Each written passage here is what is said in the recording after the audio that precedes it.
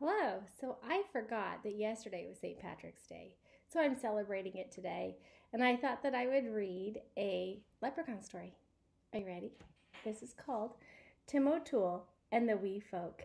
It's a tale that was told and illustrated by Gerald McDermott. That means he wrote it and he drew the pictures. Aren't they funny?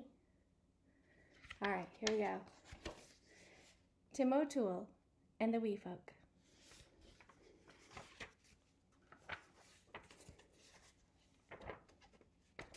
Here we go. If I can get so you can see the pictures.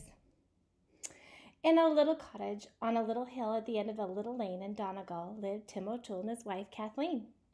Tim and Kate were so poor that they had not a penny or a potato between them. Their children ate porridge for supper. Do you know what porridge was? That was like what the three bears ate. It's kind of like oatmeal. Even the mice were thin from want of food, and the cat wouldn't bother with chasing. Their neighbors were poor enough themselves. They avoided Tim, for they thought he would bring them bad luck. Things went from bad to worse until one day there was not a crumb or a drop left in the house. "Tim O'Toole," said Kate, "I can stand no more of this poor and you sitting around bemoaning your fate." That means he was moaning and groaning. "You must go and find work like a decent man and take us out of this poverty." Kathleen kept after him, and next morning Tim set out to see if he could earn some wages.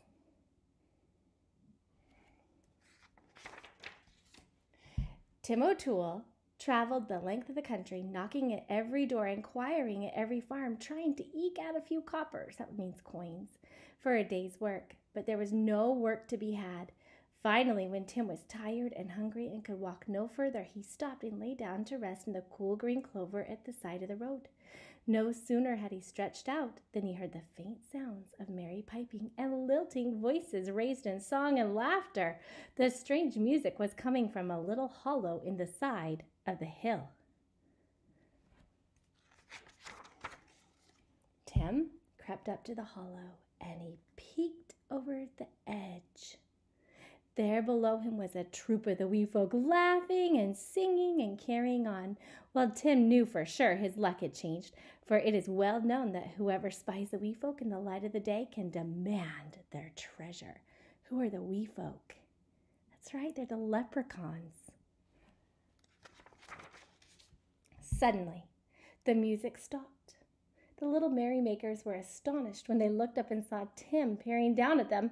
"Hand over your gold," bellowed Tom, trying to be fierce, "and you'll come to no harm." "Oh, have mercy on us, Tim O'Toole," begged the leader of the little people. There was a smile on his lips, and he tried not to laugh. You've caught us fair and square, so we'll see that you're richly rewarded." Then there was hurrying and scurrying in the hollow below, and soon the folk handed up a little gray goose. "Here you are, Tim, a goose that lays golden eggs. Go home straight away, tell not a soul, and you and your Kate shall never want for more." Do you see that goose? Tim started for home, carrying the goose and feeling very pleased with himself. Soon darkness overcame him, and he stopped at a farmhouse to ask if he could stay the night. The couple who owned the farm, the Magoons, let him in and sat down by the fire. Tim began to boast and brag of his great good fortune in the little gray goose that lays golden eggs. That night, while Tim was asleep in the loft, the Magoons decided that they could use such a goose as this. Quietly, they exchanged it for their own.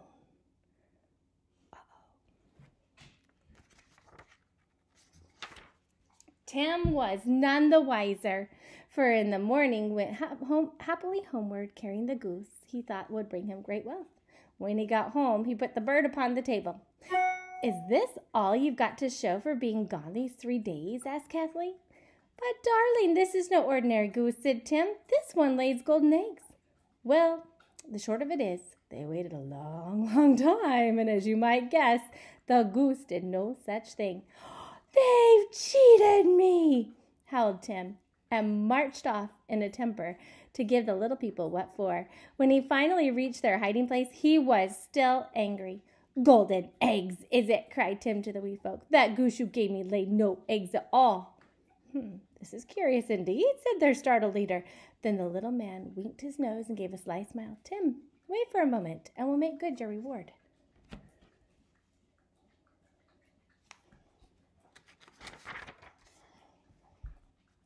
Can you see the pictures? It's a little bit tricky with the lighting. There was hurrying and scurrying in the hollow below. A moment later, the wee folk brought forth a fine linen tablecloth and spread it in front of Tim. In the wink of an eye, it was covered with bounteous food. That means a lot of food. And drinks, the likes of which he had never seen before.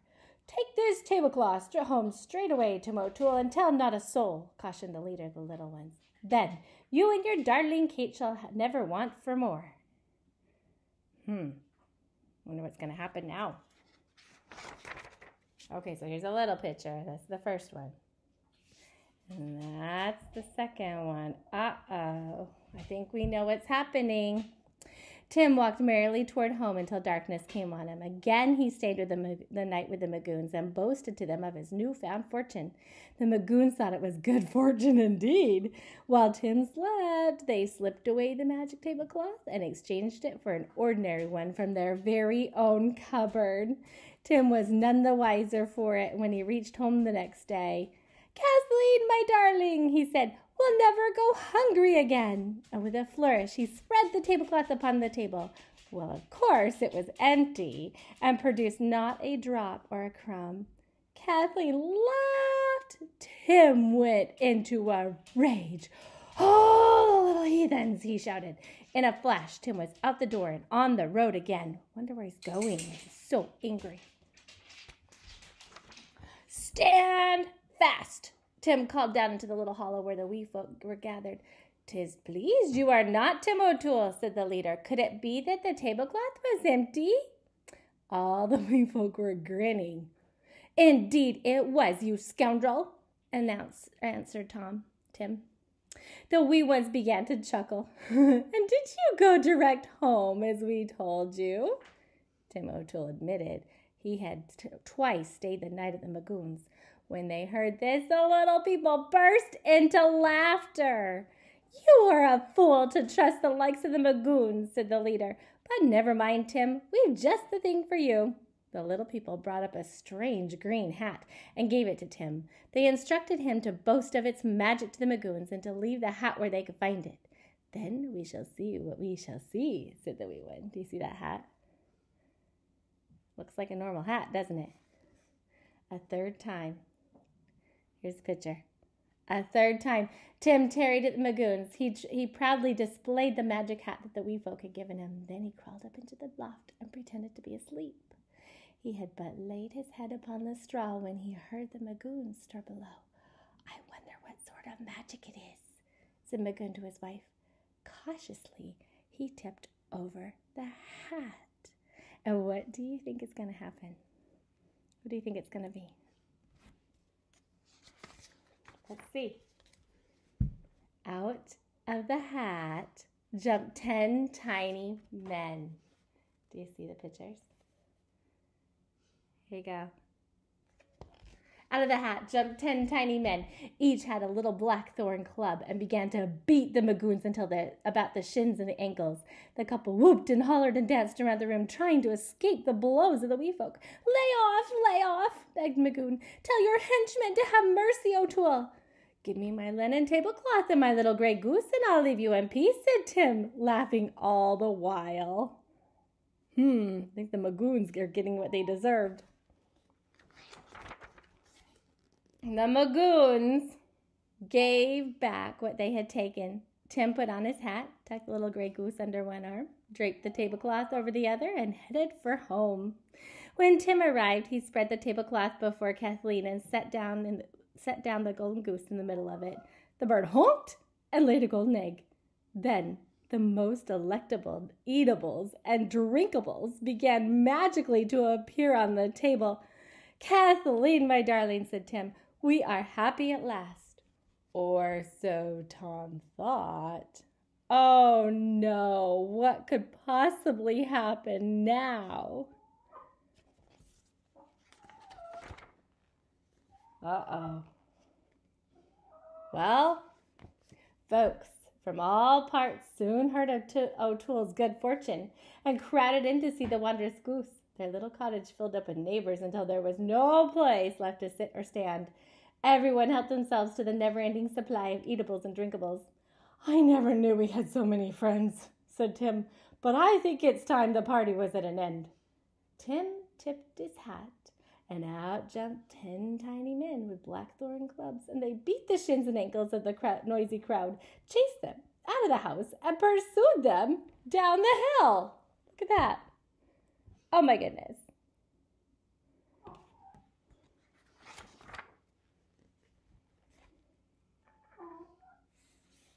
After that, the cottage was quiet once again. Tim O'Toole and his family were quite comfortable, you might say. They spent many hours in front of the hearth, sipping hot tea and chatting, thinking kind thoughts of the wee folk. For all I know, Tim and Kate are there still in a little cottage on a little hill at the end of a lane in Donegal. They look so happy, don't they? It's a big difference from the first page. And happy St. Patrick's Day. There's some wee folk. Did you like that story? I really liked the part when they tricked the Magoons.